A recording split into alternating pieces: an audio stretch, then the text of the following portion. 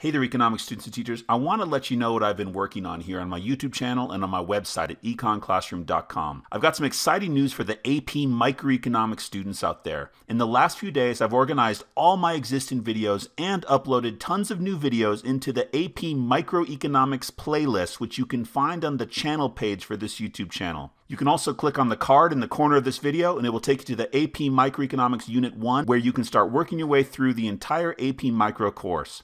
Now with the exam coming up in just over 2 months, you may be thinking there's a lot you need to brush up on. If that's the case, then head over to econclassroom.com where you can find lots of other resources, including a complete set of class notes specifically for the AP Micro student. I'm also available for tutoring, and I've got lots of other great resources available to help you succeed in your AP class.